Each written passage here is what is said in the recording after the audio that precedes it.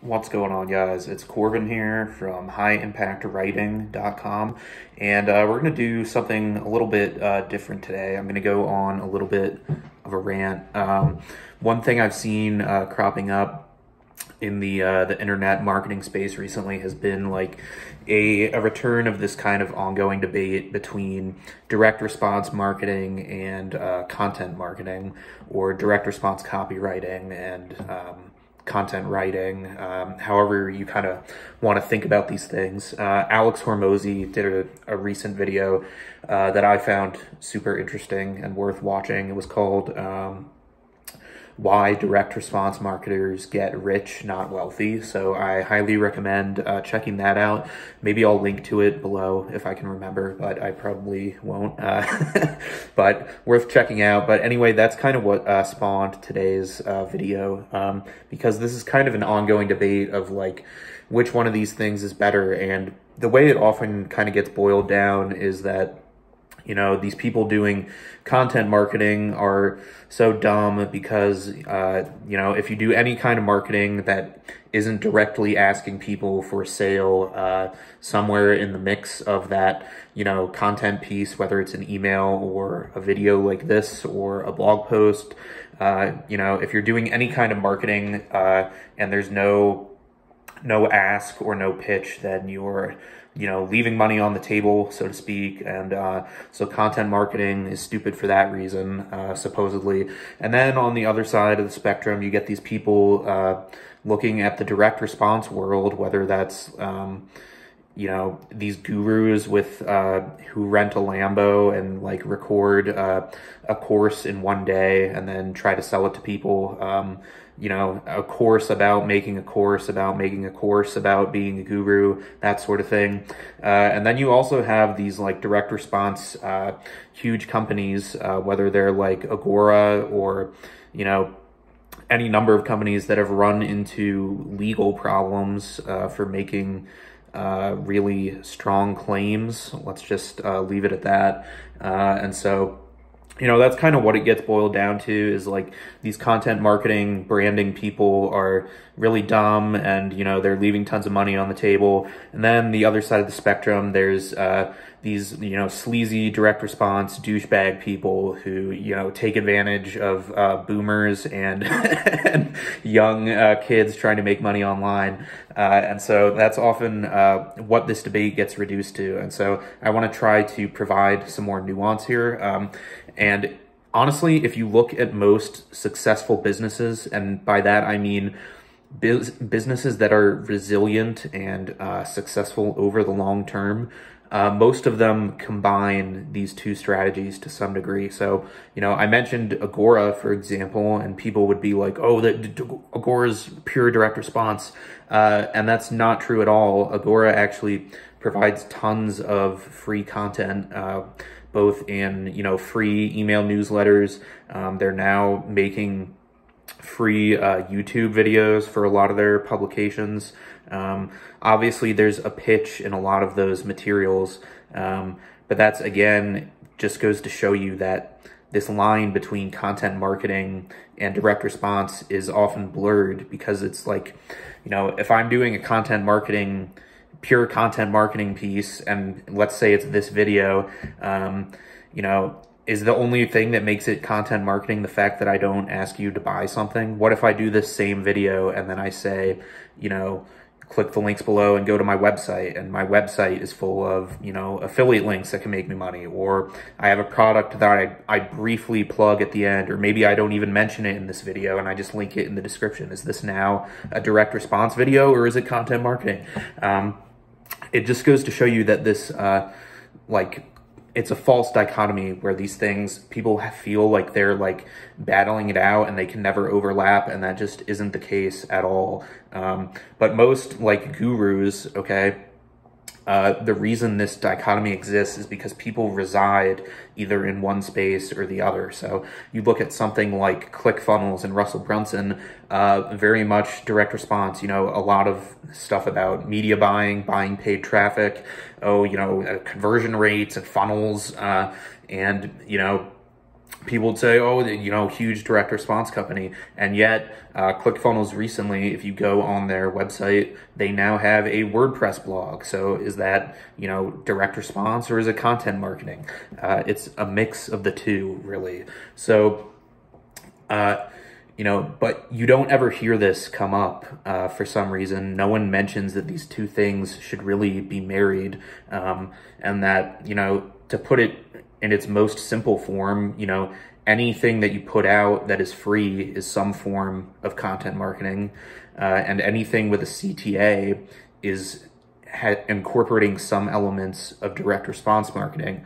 So, you know, 90% of, or let's say 80%, the 80-20 rule, probably 80% of marketing that is done probably falls somewhere in the world of incorporating, you know, ideas from both of those schools of thought. So I just wanted to put that out there because it confused me for a long time, especially if you're a freelancer. It's like, am I a copywriter because I write stuff, or is a copywriter only someone who writes, you know, Dan Kennedy style Agora sales letters that take 2 months to write and have a big idea, and, you know, they're 60,000 words long, and then all the conversion rates, you know, or, you know, if you write, so for me, for example, I write a lot of blogs and email copy.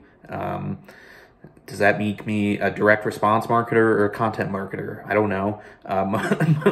Most people would say that email is direct response because you're asking, you're presenting some kind of offer in a lot of emails, at least the ones that I write. But then, you know, most blogs also have a kind of soft pitch at the end too. So it's really I don't know, drawing a line in the sand between these two things most of the time does more harm than good.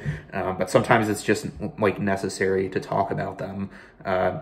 So I understand why this distinction has come up, but it's frustrating to me to see a lot of the, I don't know, hate for each that each side has for one another, when in reality, you know, you look at, so for example, I'm in a Facebook group with two very big, I'll just say it's like a big copywriting, you know, training company and whatever. Okay. And these people, they're very much like direct response, teaching copywriters how to write sales letters. And, you know, that's great. Nothing wrong with that. But then you look at their own marketing efforts and it's like, yeah, there's like a long form sales page on their website and stuff, but most of the way that they promote their course is through daily emails that do not make an ask. Okay, it's through weekly YouTube videos that are kind of like a case study, and they do not make a hard ask. They repurpose the emails into blog posts on their websites. They have a Facebook group that does not make an ask, and it's largely user-generated content, other people posting things, or they use it to promote, to repurpose the other forms of content that I was just describing. And so, you know, 80% of their material that they're using to promote their direct response copywriting course is content marketing. And you know, here's the other thing I've noticed and why I'm kind of more into content marketing these days is I bet you those guys, you know, they have a great sales page, sales letter for their course or whatever.